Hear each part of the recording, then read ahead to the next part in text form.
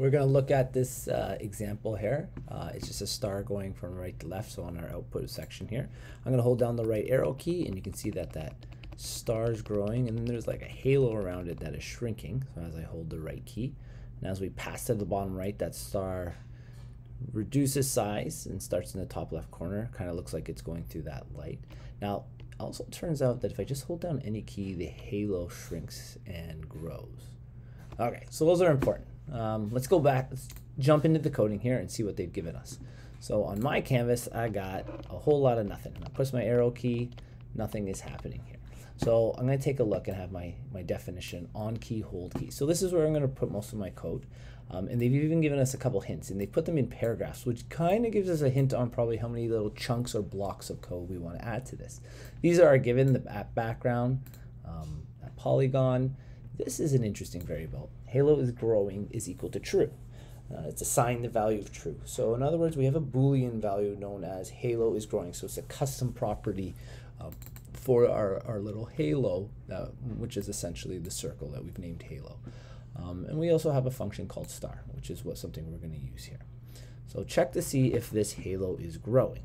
So our very first thing we want to do is, we're going to check to see if a halo is growing. We probably want some kind of conditional statement. Something like if, and then we have that halo is growing custom property. If halo is growing, and to check for a boolean, we're saying is it equal to. So equal to in Python is to equal sign is true. So if halo is growing is true, we want something to happen. What we want to happen, I'm not quite sure yet. And then there might be an else statement, might be another if statement. This is probably what we're going to start with. And they've kind of told, check the halo of growing and add or subtract accordingly from its size. Okay, well the halo is this circle here, okay? And it looks like the radius of it is 30. So if the halo is growing, I probably want the halo radius, to increase. How much do I want it to increase by? I don't know. Maybe something like 2. We'll start with that. If the radius is bigger than 50 or smaller than 20, change halo is growing. Oh, okay.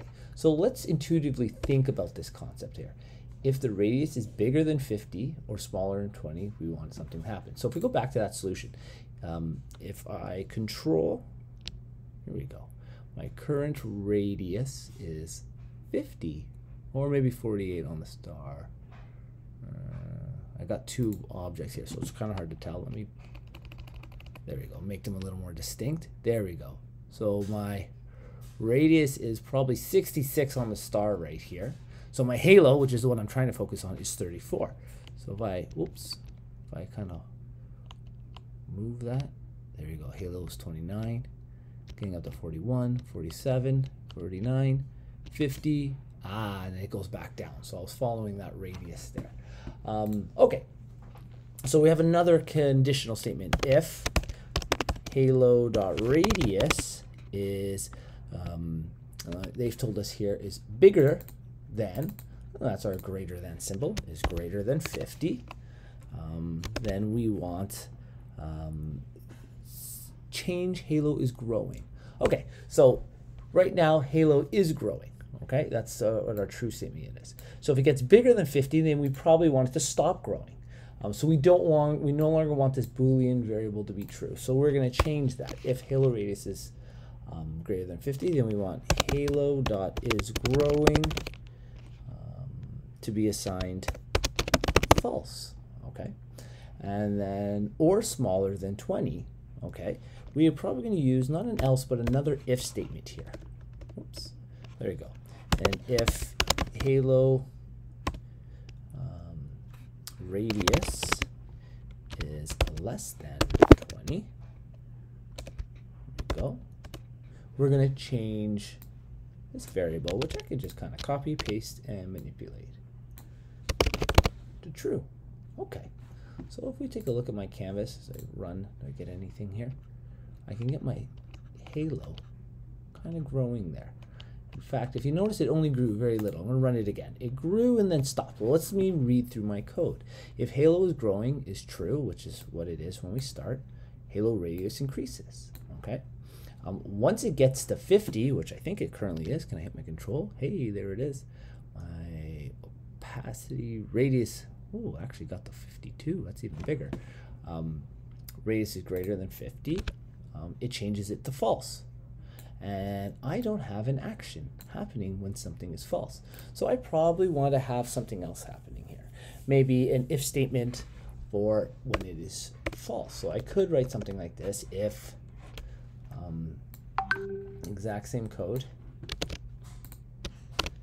if halo growing is equal to false, let's have this thing change, go down by 2. Oops.